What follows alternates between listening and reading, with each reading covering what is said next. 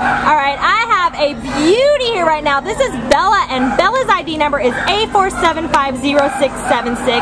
And as you can see, she's gorgeous blonde color, and her breed is a Carolina dog. So that is pretty cool because we don't see many of those around here. She is maybe a year and a half to 2 years old, so she's really still just a puppy. She came in as a stray on August 28th from Hacienda Heights. I don't have her weight. I don't know if we want to guess. 40 pounds? Say 50. 40 to 50. We didn't get a chance to weigh her.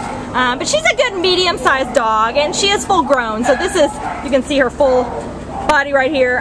You know, this is as big as she's gonna get. She's super friendly, but we can tell that maybe her previous owners didn't really socialize her that much. So although she's friendly with people, she's gonna need a slow introduction to other dogs. She's just not sure too much what to think about them right now. I don't think she's probably been around a lot of them yet.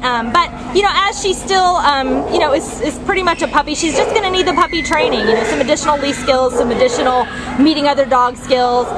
She seems like a very smart girl, so we're sure that she's gonna you know, take on her training seriously and be eager to please you with all of her learned skills. And we think she's gonna be a great family dog.